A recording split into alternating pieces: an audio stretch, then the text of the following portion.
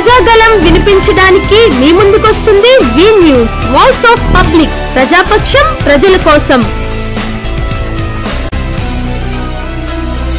నర్సీపట్నం నడిబుడ్డున కొలువై ఉన్న శ్రీ నూకాలమ్మ అమ్మవారి నూతన ఆలయాన్ని 50 లక్షల రూపాయల వ్యయంతో నిర్మించేందుకు ఫిబ్రవరి 6న శంకుస్థాపన చేసేందుకు పండితులు ముహూర్తం ఖరారు చేశారని రాష్ట్ర రోడ్డు భవనాల శాఖ మంత్రి చింతకాయల అయ్యన్నపాత్రుడు తెలిపారు. నూతన సాంకేతిక పరిజ్ఞానంతో పాటు శాస్త్రోక్తంగా ఆలయాన్ని నిర్మించేందుకు ఇంజనీరింగ్ అధికారులు సిద్ధాంతాలు తీసుకువచ్చి ప్రస్తుతం ఉన్న శ్రీ నూకాలమ్మ వారి ఆలయాన్ని మంత్రి సోమవారం పరిశీలించారు. అందరికీ ఆమోదయోగ్యంగా ఉండే విధంగా నిర్మాణం చేపట్టాలని మంత్రి అయ్యన్న నిర్ణయించారు. ఈ సందర్భంగా మంత్రి విలేకరులతో మాట్లాడుతూ ప్రస్తుతం ఉన్న శ్రీ నూకాలమ్మ అమ్మవారి ఆలయం నిర్మించి సుమారు 150 సంవత్సరాలు అవుతుందని, ఆ రోజుల్లో ఆలయాన్ని మట్టితో నిర్మించారని పెద్దలు చెబుతున్నారని తెలిపారు.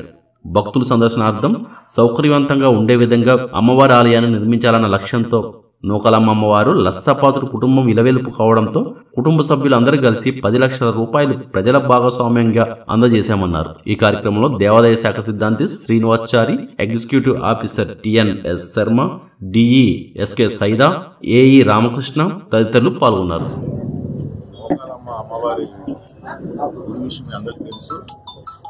చాలా పురాతనమైన గుడి. నాకు తెలిసి గుడి నిర్మాణం చేసిన 150 సంవత్సరాలు అవుద్దనుకున్నాను. నేను పుట్టేప్పుడు 62 సంవత్సరాలు అయిపోయింది. 150 సంవత్సరాలు కట్టిన గుడి అనుకున్నాను నేను. నాకు అంతగా ఐడియా లేదు. ఇది పురాతనమైన గుడి కాబట్టి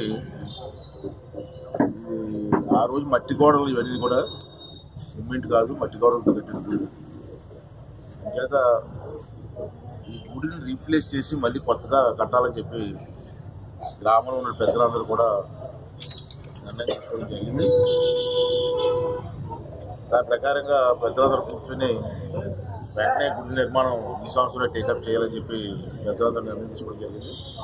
మరి ఈ గుడి ఏ ఒక్కరితో కాదు, నర్సీపట్నం ప్రజలందరూ కూడా అన్ని వర్గాల వారికి కూడా సంబంధించి గుడి. అమ్మవారు అంటే నర్సీపట్నం ఇలవేలు, మీ అందరూ తెలిసిన విషయం. నూకాలమ్మ పండుగ వస్తే అన్ని కులాల వారు, అన్ని మతాల వారు కూడా అమ్మవారిని దర్శనం చేసుకొని అమ్మవారి ఆశీస్సులు తీసుకుంటూ ఉంటాం. ఇది మన నర్సీపట్నం ఆనవాయితీకి వస్తుంది. కొత్త గుడి కట్టాలని చెప్పి ఒక నిర్ణయం తీసుకున్న తర్వాత నేను చంద్రబాబు నాయుడు గారితో మాట్లాడితే ఒక 50 లక్షల రూపాయలు ఈ గుడికి ఖర్చు అవుతుందని చెప్పి ఇంజనీర్లు, దేవస్థానం ఇంజనీర్లు ఎక్స్పెక్ట్ చేయడం జరిగింది. 50 లక్షల రూపాయల్లో 10 లక్షల రూపాయలు ప్రజలు కాంట్రిబ్యూషన్ ఇవ్వాలి, 40 లక్షల రూపాయలు ప్రభుత్వం ఇవ్వాలి. అది పద్ధతి. అయితే నేను కాగితం పెట్టినే 10 లక్షల రూపాయలు పబ్లిక్ నుంచి కాంట్రిబ్యూషన్ కట్టమని చెప్పి గవర్నమెంట్ నిర్ణయం తీసుకోవడం జరిగింది. అయితే నర్సీపట్నంలో అమ్మవారు నూకాలమ్మ అంటే లక్షాపాత్రి గారు కుటుంబం ఇలవేలిపోయిన అందరికీ తెలుసు. మొదటి నుంచి లక్షాపాత్రి గారి కుటుంబం అమ్మవారు సేవలో ఉంటున్నారు. అంచేత అందరిని అడిగి బదులు 10 లక్షల రూపాయలు లక్షాపాత్రి గారి కుటుంబ సభ్యుల నుంచి ఇద్దామని చెప్పి నిర్ణయం తీసుకొని లక్షాపాత్రి గారి కుటుంబ సభ్యులు అందరూ కలిపి 10 లక్షల రూపాయలు మేము కట్టిస్తాం. ఎవరిని మిగతా ఇప్పుడు 50 లక్షల రూపాయలతో మరి ఈ గుడి నిర్మాణం చేయాలని చెప్పి నిర్ణయం తీసుకొని ఇవాళ స్థపతి గారు అందరూ వచ్చారు. వాస్తు ప్రకారంగా కొలతలు వేస్తున్నారు. రేపు వచ్చే నెల 6వ తారీఖున శంకుస్థాపన పెట్టాం ముహూర్తం. పంతులు గారు వాళ్ళు కూడా 6వ తారీఖు బాగుంది, ఉదయం 9 గంటల శంకుస్థాపన కార్యక్రమం పెట్టాం. ఆ కార్యక్రమానికి అన్ని వర్గాల వారు, అన్ని కులస్తులు అందరూ కూడా నర్సీపట్నం ప్రజలందరూ వచ్చే కార్యక్రమాల్లో భాగస్వామ్యం అవ్వాలని చెప్పి కోరుతున్నాను. ఇది కూడా అనకాపల్లి టెంపుల్ ఏ విధంగా అభివృద్ధి చెందిందో అదేవిధంగా అభివృద్ధి చెందడం కోసం ఒక ప్లాన్ చేస్తున్నాం.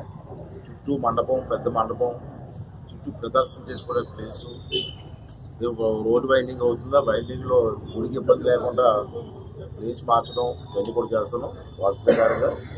మరి ఏంటంటే రాబోయే రోజుల్లో ఇల్లు కట్టడం కష్టం, అంటే ఇప్పుడే కట్టాలని చెప్తున్నాం. కాబట్టి ప్రజలందరూ కలిసి నర్సీపట్నం వాస్తవులు అందరూ కలిపి ఇంట్లో వారు పూర్తి సహాయ సహకారం ఇవ్వాల్సిందిగా కోరుకున్నాను.